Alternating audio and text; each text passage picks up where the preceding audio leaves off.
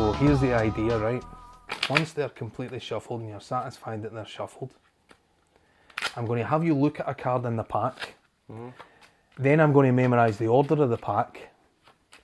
And then I'm going to have you move your card a few places.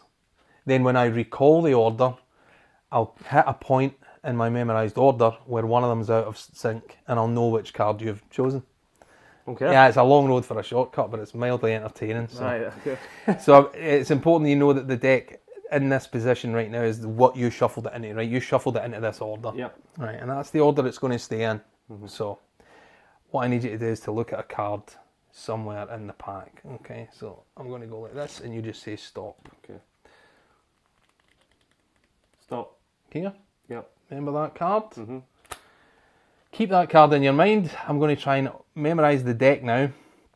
And my record for this is 25 seconds. If you don't mind counting in your head while I do this, and we'll see how we go. You say go, and I'll start memorising the deck. Go. Okay. Right, stop. That's the order I've got. And I did it quickly, so chances of it being right are pretty slim. However, you should be able to do it. So here's what you do now. You take the deck, you run through, you find your card, move it a few cards one way in the pack or a few cards, but don't disturb the order of any others. You follow what I'm saying? So you're only going to move your card out of its position into a new position. So you can do that now. How far can I move it? A couple of cards either way. If you move it too far, I'll never be able to do it. Okay. So just a couple of cards in either direction, it doesn't really matter. Okay.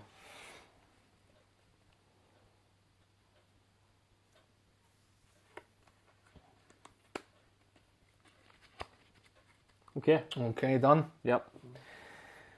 Perfect. So, now when I recall the order of the cards, there should be one that's out of sequence. And that will be the card, presumably, that you looked at and therefore have moved. Yep.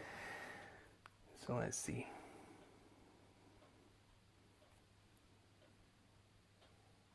You only moved it a couple of positions. Yep. Right, okay, because something's kind of thrown me right away there.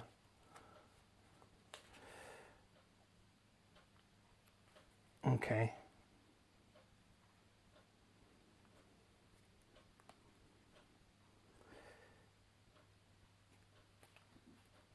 I might. Oh, hold.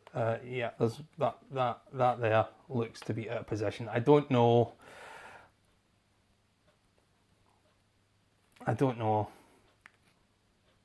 Right, let's go for it. Okay. What card are you thinking of? 9 of hearts. The 9 of hearts, turn it over. Yeah, that was the one that was out of position. One hell of a memory. So here's the thing. This anybody can do this. This is the truth of the matter. Anybody can do it. Right. It's done by the way you do this is you attribute numbers to all the cards, and that's how you do it. So, by way of demonstration, I'll tell you that there was another 9,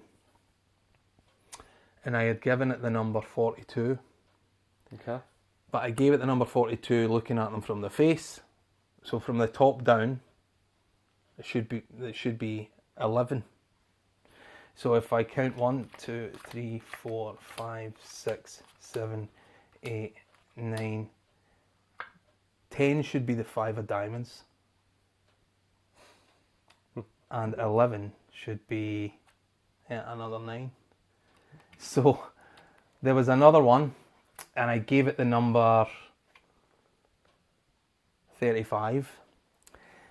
And I gave it the number 35, which from the top down should be 17 cards down. So that's 10, that's 11, that's 12, 13, 14, 15, 16 should be the 3 of diamonds.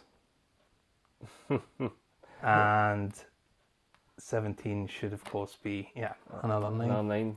It's an emergency. So there's actually still 1 9 left inside the pack. And I'm going to prove to you that anybody can do this. When I do this, you it's a number above 17, right? Okay. You just see to the first number that comes here. You won't think that there's enough time for you to see any cards, but trust in yourself. Just go with the first number that comes to your mind. You ready? 18. 18. 1, 2, 3, 4, 5, 6, 7, 8, 9, 10, 11, 12, 13, 14, 15, 16, 17, 18. Have you ever tried anything like this before, where you just kind of go with your first instincts? Aye, but it's not paid off. Okay, well, there's a first time for everything. That's all 4 nines. Well done, man. Well done. You've done very well.